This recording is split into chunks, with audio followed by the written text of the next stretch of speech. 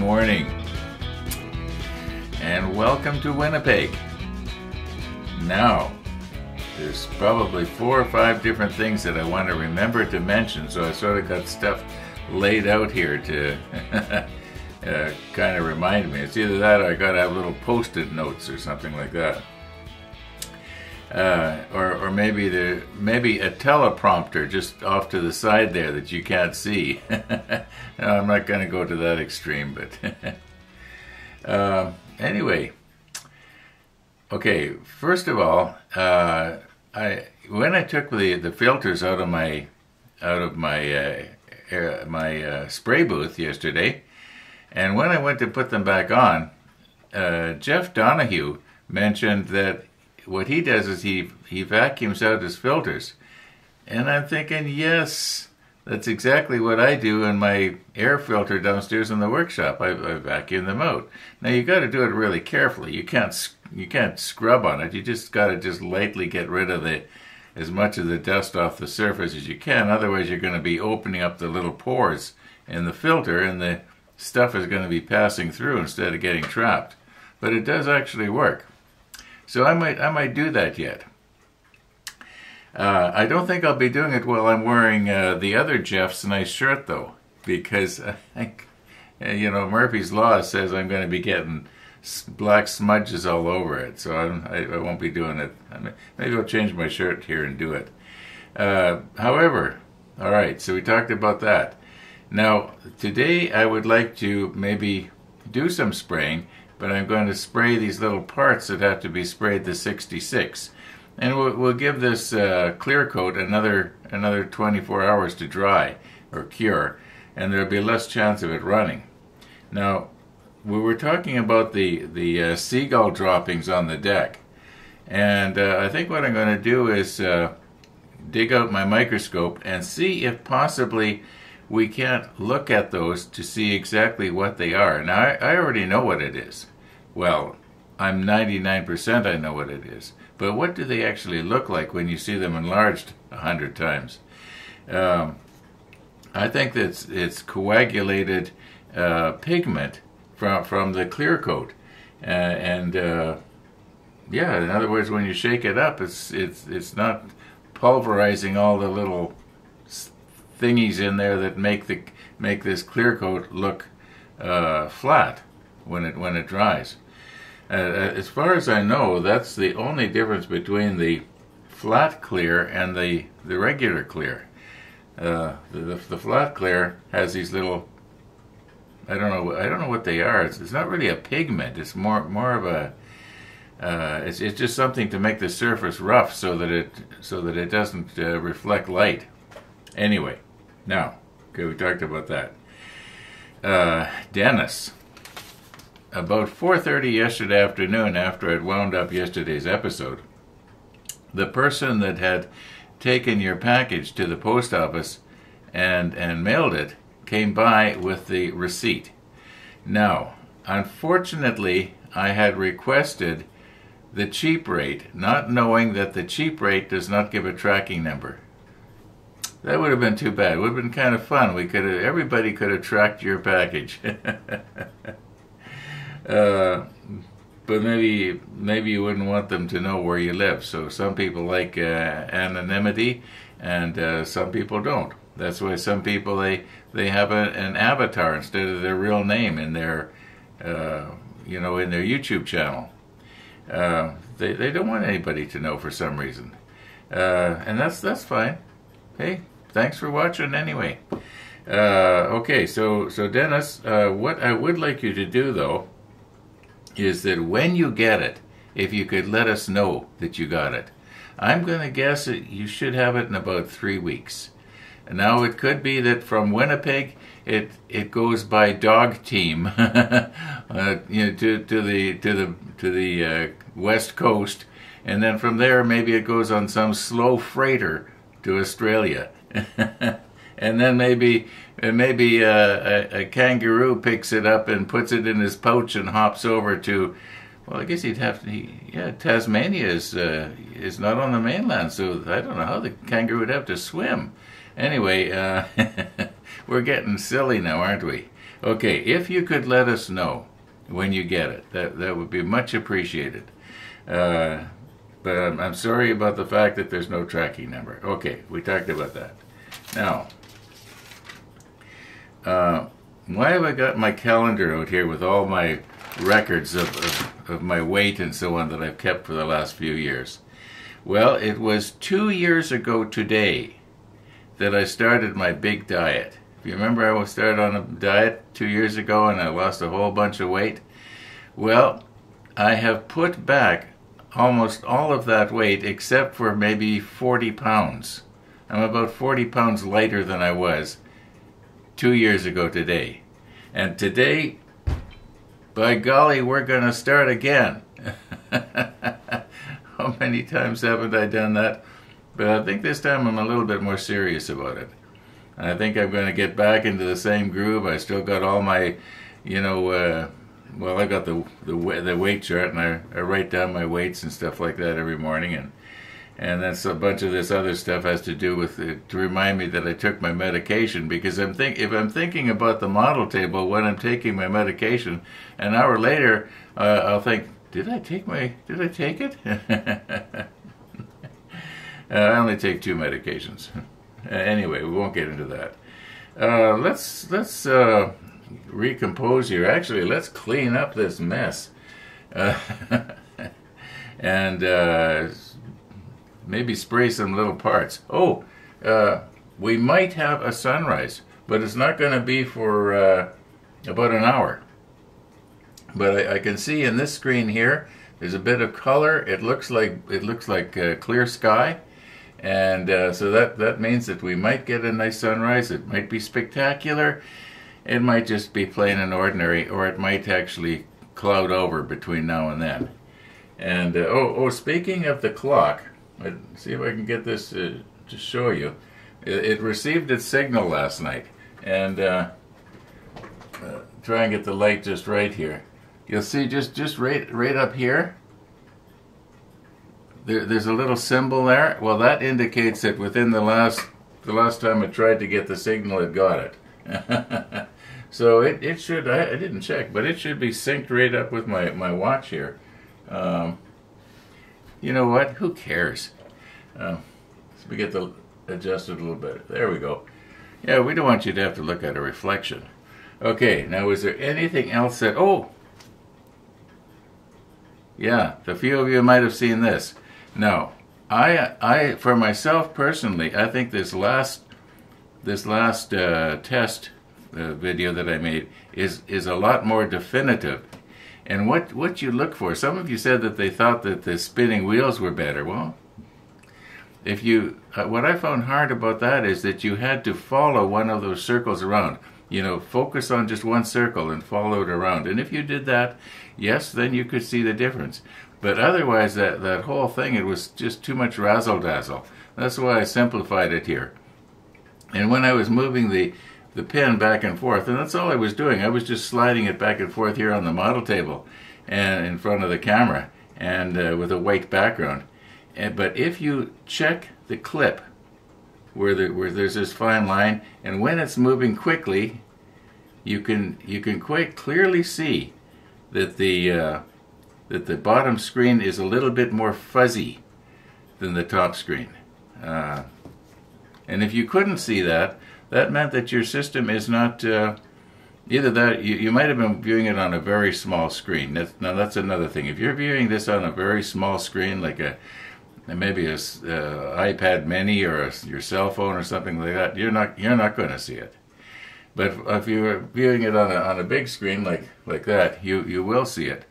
And where am I going with this? Anyway, I think I beat this to death. I think it's better. That's going to be my final one. There will be no take 4. I might even delete 1 and 2. Now, there's no rollback, so I think I should change into my old work shirt and get set up to spray here. So, yeah, I don't want to get this all sprayed up. And Murphy's Law says I will. So, okay. Now there is one more thing that I did forget to mention here, and that is the temperature outside. Did you notice that it was minus 26 degrees Celsius? Oh my goodness, is this ever gonna stop? Yeah, it'll stop. Probably about the time my neighbors come back from wintering in Mexico. Those lucky so-and-sos.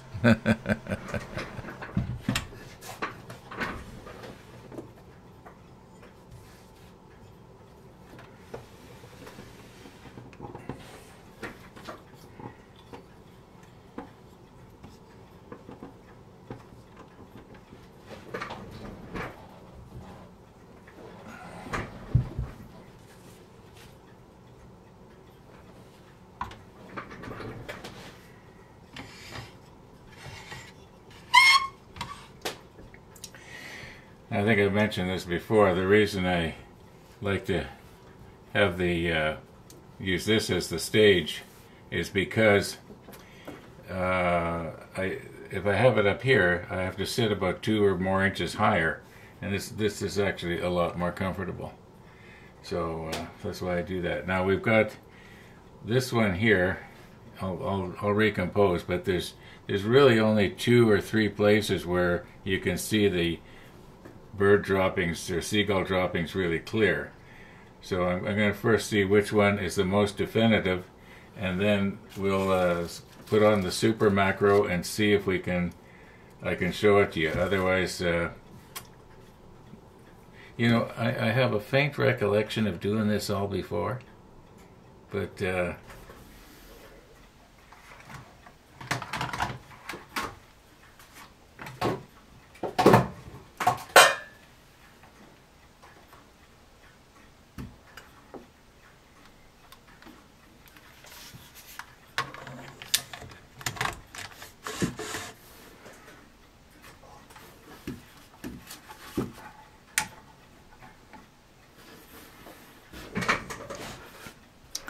that helps, especially when you're zoomed right in at maximum magnification.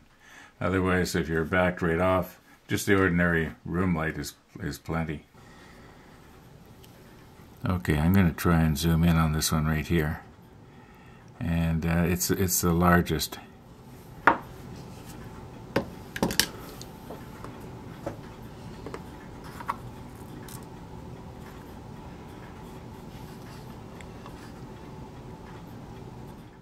Okay, it could be that if I put the super macro on and get my light adjusted right, you can sort of see what it looks like. Well, let's give it a try here. I'll do my best.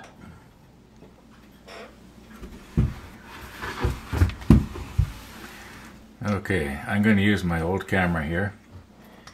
It'll shoot at 4K.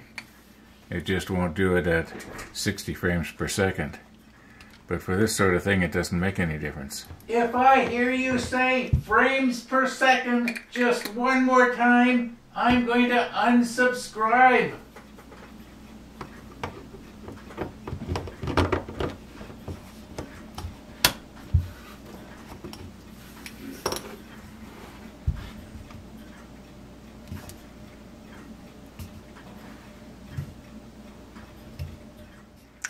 Okay, now the best way to focus this lens is to slide the camera back and forth on the subject here, and I think we can probably block this up. Maybe I'll use the helping hand somehow, and it's going to have to be fairly close here.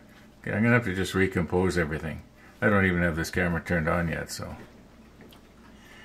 Okay, as luck would have it, if I use that little block of wood, it puts our little white spot just at the same level, you might say, as the lens.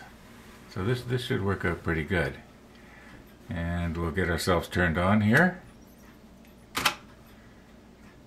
And we've got record pressed.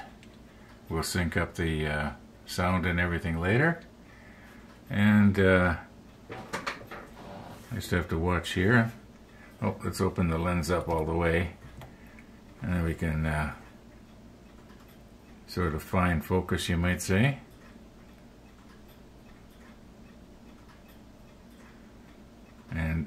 it is very, very touchy.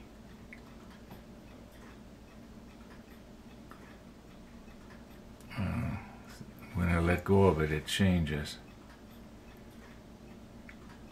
Okay, now I'm going to stop the lens down a little bit for some kind of depth of field here. And we'll get our extra light going, cast a shadow. Yeah, I think that's going to be okay. Well, what you see is what you get, folks. Yeah, I know it's not as good as looking through the microscope, but you're seeing it pretty darn good. Yeah, you can tell it's a coagulated glob of something, isn't it? Okay.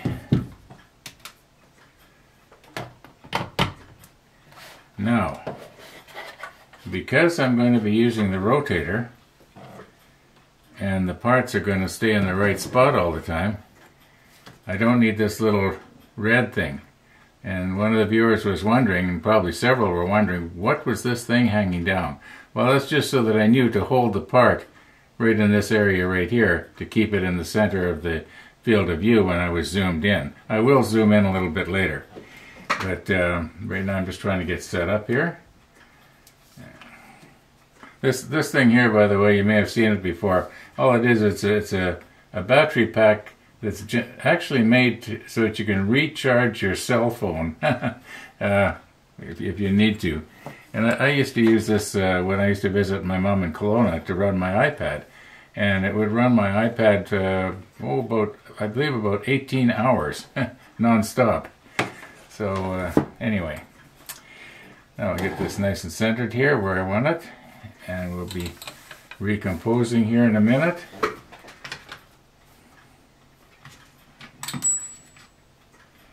And I am really liking this airbrush. You know, everything goes together well.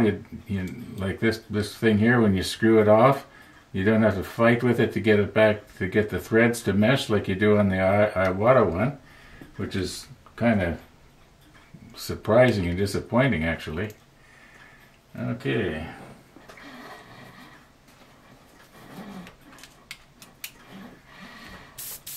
And we got pressure here.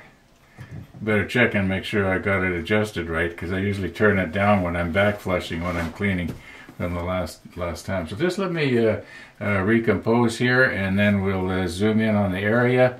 I think this one here is the one I'm going to have to be the most careful of, because there's a lot of you know, if I flood it, I'm going to lose the detail, so I don't want to do that. Okay, just let me recompose here. Now, I did shake this up in the paint shaker about half an hour ago.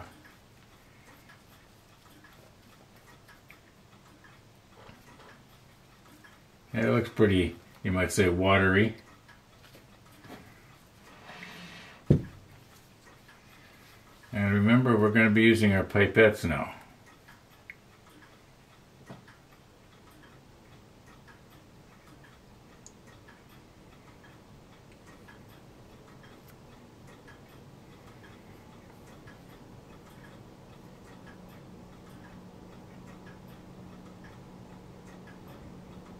That's about as much as I dare.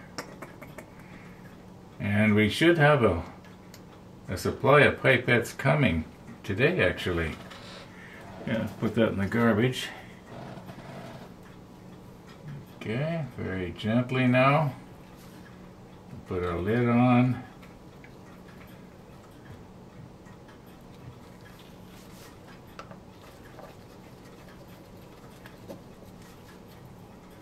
I'm going to be letting this run in real time again.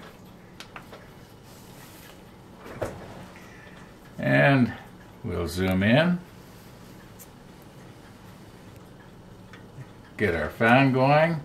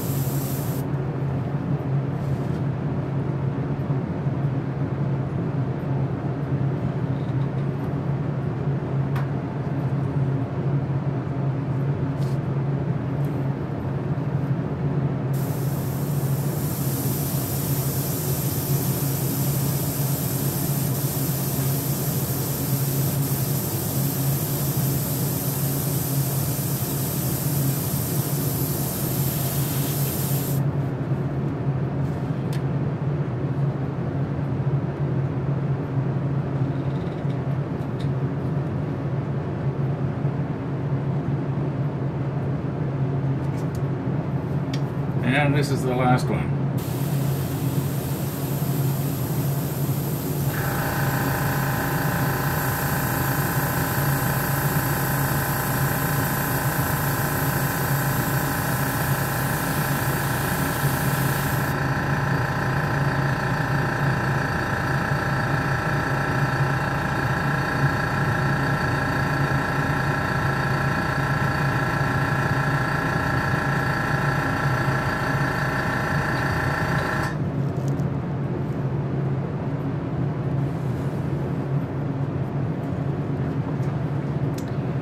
Okay, what I'll do is I'll get cleaned up here, and maybe we'll have time to take a nice close look at these if they're dry. Okay, these are not dry yet, especially this one right here, because I accidentally knocked it over and you might say damaged the paint job. So I had to just sort of patch it up here, and it's probably not, the surface looks like it's dry, but I can tell it hasn't shrunk wrapped all the way down. So yeah, just let me zoom back a bit here. Okay, I'm going to wind it up for this afternoon. And thanks for watching, everybody. And all being well, we'll see you tomorrow, and we'll take a close look tomorrow. Oh, and Dennis, don't forget to let us know when your package comes.